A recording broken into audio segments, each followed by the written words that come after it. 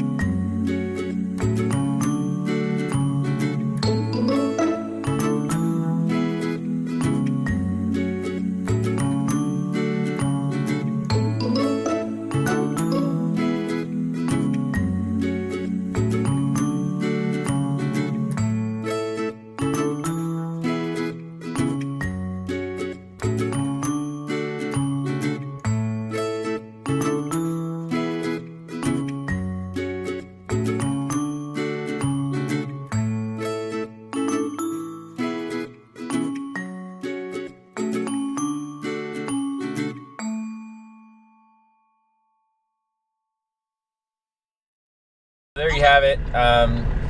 Like I said, that press was 92,000 pounds, 13 feet 2 inches wide, 8 feet tall, 19 and a half feet long, or something like that, 19 feet long. Delivered here in Elgin, Illinois. Brought it out of the port in Baltimore. So this place now has their expansion, their new press, which is a perforation press, as I explained to you. And yeah, so long day to get unloaded, especially when it's 10 degrees outside, but at least we're empty, and the trip went successfully. So it was a good weekend trip to cover us for the weekend. We picked it up on Friday morning. We delivered it today. Well, we got here yesterday. They couldn't get us off yesterday, so we stayed in the hotel and came back this morning and got unloaded. So let's see, Friday, Saturday, we only ran for like an hour on Sunday and then 2 hours on Monday. So pretty easy little trip. And yeah, so hope you guys enjoyed that. Sorry it was kind of a short little video, but I honestly, I didn't want to stand outside more than I had to. It was fucking cold today. So, colder than fuck. Yeah. So we're gonna figure out what's going on next. Maybe head to the house. Maybe head to get something else. Who knows? But thanks for watching. We made it to I forget the name of this town, Morrilton or something like that, Arkansas. Hotel.